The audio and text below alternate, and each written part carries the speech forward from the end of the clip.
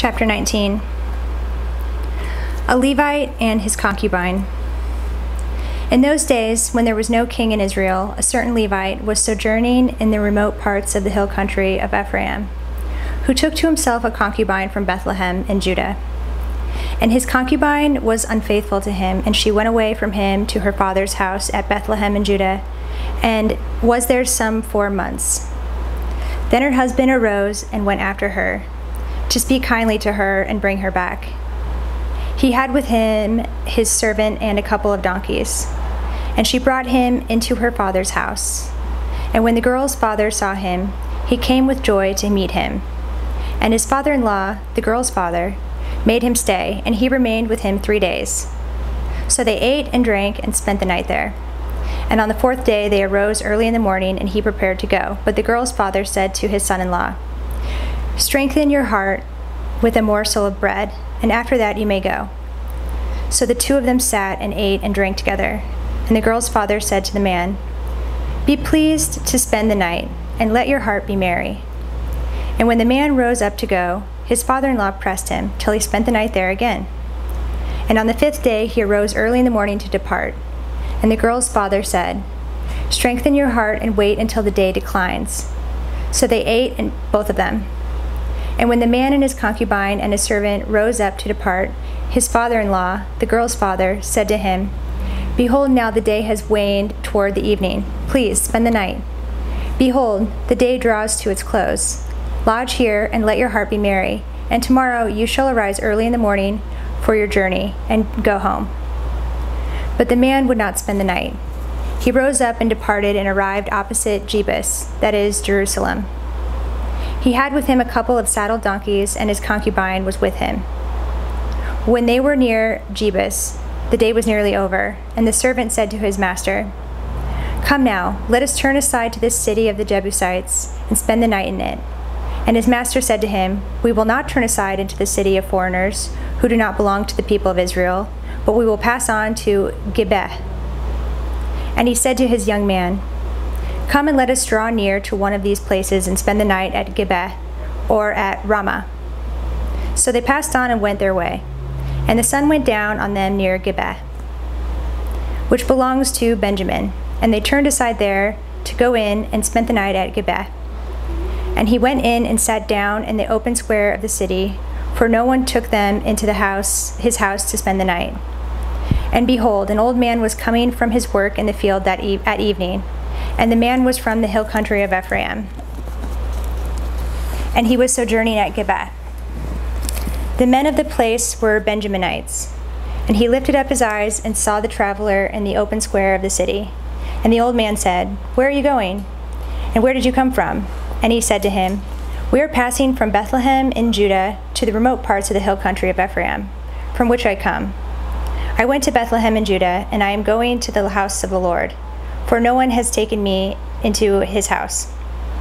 We have straw and feed for our donkeys, with bread and wine for me and your female servant and the young man with your servants. There is no lack of anything."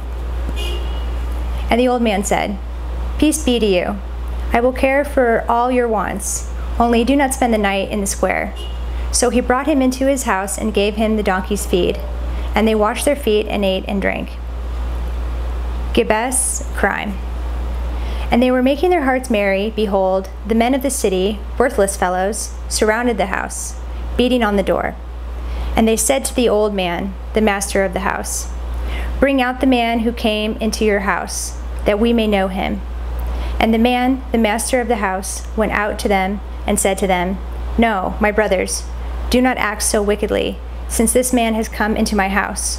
Do not do this vile thing. Behold, here are my virgin daughter and his concubine. Let me bring them out now. Violate them and do with them what seems good to you. But against this man do not do this outrageous thing." But the men would not listen to him. So the man seized his concubine and made her go out to them. And they knew her and abused her all night until the morning. And as the dawn began to break, they let her go. And as morning appeared, the woman came and fell down at the door of the man's house where her master was, until it was light. And her master rose up in the morning And when he opened the doors of the house and went out to go on his way, behold, there was his concubine lying at the door of the house with her hands on the threshold. And he said to her, "Get up, let us be going." But there was no answer. Then he put her on the donkey, and the man rose up and went away to his home. And when he entered his house, he took a knife, and taking hold of his concubine, he divided her, limb by limb, into 12 pieces, and sent her throughout all the territory of Israel. And all who saw it said, "Such a thing has never happened or been seen from the day of the people of Israel, from the day that the people of Israel came up out of the land of Egypt until this day. Consider it, take counsel, and speak." Chapter 20. Israel's war with the tribe of Benjamin. Then all the people of Israel came out from Dan to Beersheba, including the land of Gilead, and the congregation assembled as one man to the Lord at Mizpah. And the chiefs of all the people, of all the tribes of Israel, presented themselves in the assembly of the people of God, 400,000 men on foot that drew the sword. Now the people of Benjamin heard that the people of Israel had gone up to Mizpah. And the people of Israel said, "Tell us, how did this evil happen?" And the Levite, the husband of the woman who was murdered, answered and said, "I came to Gibeah that belongs to Benjamin, I and my concubine, to spend the night. And the leaders of Gibeah rose against me and surrounded the house against me by night. They meant to kill me, and they violated my concubine, and she is dead. So I took hold of my concubine and cut her in pieces and sent her throughout all the country of the inheritance of Israel, for they have committed abomination and outrage in Israel. Behold, you people of Israel, all of you, give your advice and counsel here." And all the people arose as one man, saying, "None of us will go to his tent, and none of us will return to his house. But now this is what we will do to Gibeah. We will go up against it by lot, and we will take 10 men of 100 throughout all the tribes of Israel, and 100 of 1,000, and 1,000 of 10,000, to bring provisions for the people, that when they come, they may repay Gibeah of Benjamin for all the outrage that they have committed in Israel." So all the men of Israel gathered against the city, united as one man. And the tribes of Israel sent men through all the tribe of Benjamin, saying, "What evil is this that has taken place among you? Now therefore, give up the men, the worthless fellows in Gibeah, that we may put them to death and purge evil from Israel." But the Benjaminites would not listen to the voice of their brothers, the people of Israel. Then the people of Benjamin came together out of the cities of Gibeah to go out to battle against the people of Israel. And the people of Benjamin mustered out of their cities on that day 26,000 men who drew the sword, besides the inhabitants of Gibeah, who mustered 700 chosen men. Among all these were 700 chosen men who were left-handed. Every one could sling a stone at a hair and not miss. And the men of Israel, apart from Benjamin, mustered 400,000 men who drew the sword. All these were men of war. The people of Israel arose and went up to Bethel and inquired of God, "Who shall go up first for us to fight against the people of Benjamin?" And the Lord said, "Judah shall go up first." Then the people of Israel rose in the morning and encamped against Gibeah. And the men of Israel went out to fight against Benjamin, and the men of Israel drew up the battle line against them at Gibeah. The people of Benjamin came out of Gibeah and destroyed on that day 22,000 men of the Israelites. But the men of Israel, took courage and again formed the battle line in the same place where they had formed it on the first day. And the people of Israel went up and wept before the Lord until the evening. And they inquired of the Lord, "Shall we again draw near to fight against our brothers, the people of Benjamin?" And the Lord said, "Go up against them." So the people of Israel came near against the people of Benjamin the second day. And Benjamin went against them out of Gibeah the second day and destroyed 18,000 men of the people of Israel. All these were men who drew the sword. Then all the people of Israel, the whole army, went up and came to Bethel and wept. They sat there before the Lord and fasted that day until evening, and offered burnt offerings and peace offerings before the Lord. And the people of Israel inquired of the Lord, for the ark of the covenant of God was there in those days. And Phinehas, Phinehas, the son of Eleazar, son of Aaron, ministered before it in those days, saying, "Shall we go out once more to battle against our brothers, the people of Benjamin, or shall we cease?" And the Lord said, "Go up, for tomorrow I will give them into your hand." So Israel set men in ambush around Gibeah, and the people of Israel went up against the people of Benjamin on the third day and set themselves in array against Gibeah, as at other times. And the people of Benjamin went out against the people and were drawn away from the city. And as at other times, they began to strike and kill some of the people in the highways, one of which goes up to Bethel and the other to Gibeah, and in the open country, about 30 men of Israel. And the people of Benjamin said, "They are routed before us, as at the first." But the people of Israel said, "Let us flee and draw them away from the city to the highways." And all the men of Israel rose up out of their place and set themselves in array at Baal Tamar. And the men of Israel who were in ambush rushed out of their place from Marah Gibeah. And there they came against Gibeah, 10,000 chosen men out of all Israel, and the battle was hard, but the Benjaminites did not know that disaster was close upon them. And the Lord defeated Benjamin before Israel, and the people of Israel destroyed 25,100 men of Benjamin that day. All these were men who drew the sword. So the people of Benjamin saw that they were defeated. The men of Israel gave ground to Benjamin, because they trusted the men in ambush, whom they had set against Gibeah. Then the men in ambush hurried and rushed against Gibeah. The men in ambush moved out and struck all the city with the edge of the sword. Now the appointed signal between the men of Israel and the men in the main ambush was that when they made a great cloud of smoke rise up out of the city, the men of Israel should turn in battle. Now Benjamin had begun to strike and kill about 30 men of Israel. They said, "Surely they are defeated before us, as in the first battle." But when the signal began to rise out of the city in a column of smoke, the Benjaminites looked behind them, and behold, the whole of the city went up in smoke to heaven. Then the men of Israel turned, and the men of Benjamin were dismayed, for they saw that disaster was close upon them. Therefore they turned their backs before the men of Israel in the direction of the wilderness, and the battle overtook them. And those who came out of the cities were destroying them in their midst. Surrounding the Benjaminites, they pursued them and trod them down from Nohah as far as opposite Gibeah on the east. 18,000 men of Benjamin fell, all of them men of valor. And they turned and fled toward the wilderness to the rock of Rimmon.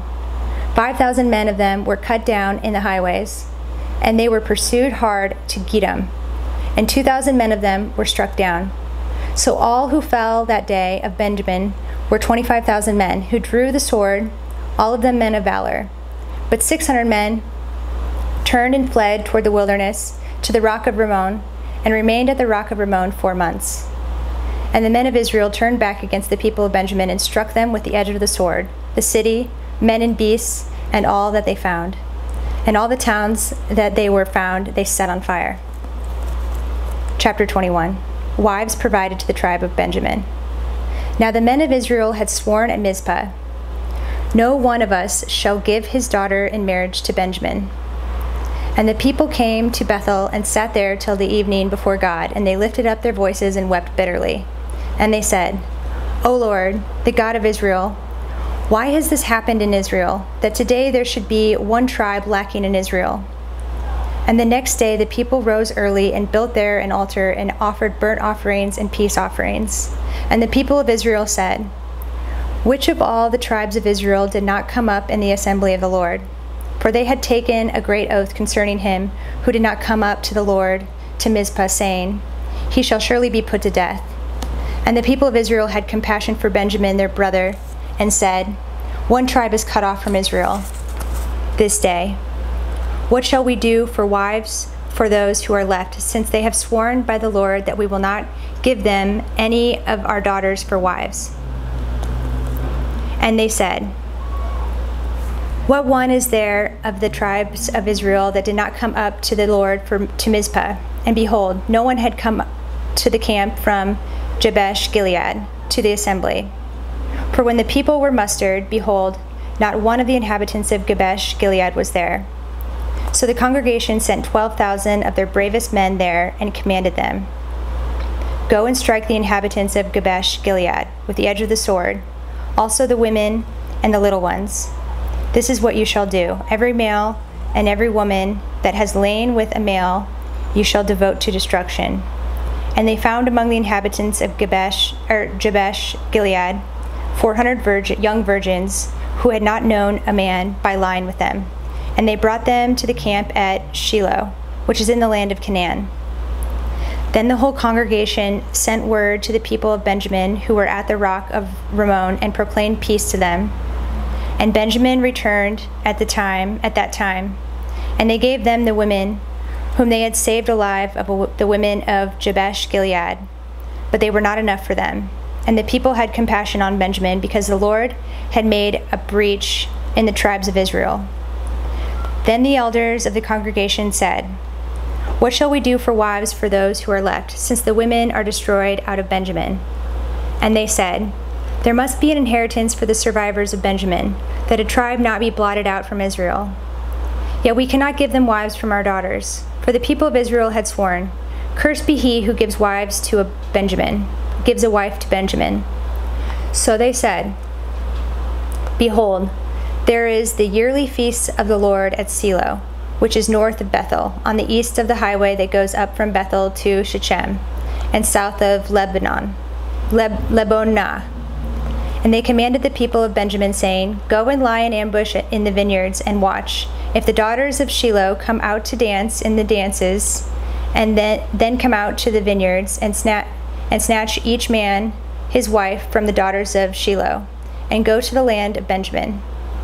And when their fathers or their brothers come to complain to us, we will say to them, Grant them graciously to us, because we did not take for each man of them his wife in battle. Neither did you give them to them, else you would now be guilty.' And the people of Benjamin did so, and took their wives according to their number from the dancers whom they carried off. Then they went and returned to their inheritance and rebuilt the towns and lived in them. And the people of Israel departed from there at that time, every man to his tribe and family. And they went out from there, every man to his inheritance. In those days there was no king in Israel. Everyone did what was right in his own eyes.